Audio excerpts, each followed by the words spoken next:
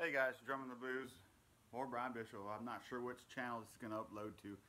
Have problems with my channel. Sometimes it uploads to my new one or it uploads to my old one. I don't know. Anyway, I'm going to come out with a 2016 haul. And first of all, it's the little Shockwave I got. This was a hot item back in the day, or beginning of the year or whatever. So I managed to pick this up, 2016. And then I managed to get the Titans Return Chrome Dome. These are all the figures I got through the year, which is not very many. And then I managed to get Hardhead? I forgot the name of this guy. You can correct me if I'm wrong. Hardhead, I think it is. So I actually like these Titans Returns. And then I ended up getting Blur Titans Returns. Sorry about the lighting. Lighting's all messed up right now. Anyway, let's move on to some other figures. I got this from a friend, Chris Ramirez. He gave this to me. So Scourge, whatever. All complete, along with the trailer. Nice chromed out trailer. Look at that bling. Then I ended up doing some trades. And then I got animated Lockdown. That's a big figure. Right here. Some of these are older figures. So, then I got animated Jazz. Really like this Jazz. And then I got this animated Dino. I can't remember his name. Hopefully you guys can help me out. It's kind of cool. And then in the trade I ended up getting a kind of a beat up G1 Inferno. It's missing some parts, the wings and the hands. So, and then I also in that trade I got Movie Jazz. So it's kind of Car mode's pretty good. And then my good buddy Shockwave 514 went to TF Con and got me this Reveal the Shield Jazz, which was pretty cool. Thank you, sir. And I'm not sure if I showed this, so if I did, disregard it, but I ended up getting the Bad Cube Sun Surge. He's kind of cool.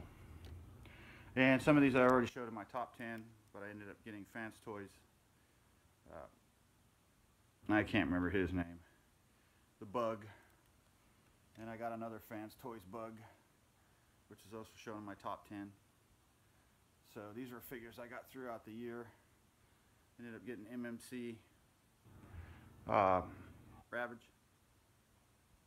Then another Titans Return. Like, these are no order, I just picked them up. This guy's alright. He's the Titans Return Rewind or whatever his name is. And another older fig. The Classics Junk. Can't remember his name. Anyway, you guys know who this is. This is Junkion. It's I can't remember his name. Sorry. Then I ended up I got this from Big Bad or TF Source. I didn't have this guy. This guy's pretty cool for classics. So really neat. Let's see if we can get a better lighting on there. Yeah, he's cool. And I also got another gift from Chris Ramirez. He just said, "Hey man, you want this?" And I said, "Sure." It's the Classics cup with the cigar. The head comes with the two heads and the little screwdriver. So that's pretty cool. Thank you, sir, Chris Ramirez. And then I ended up getting MP Ironhide this year. Also MP Ratchet came right after. Another cool figure, which is also in my top 10. And then I got the animated Red Alert, which is another cool figure. I'm glad I waited and got this one, which is pure accident. And then I got Masterpiece Inferno, which is another cool figure. Great figure. And then I ended up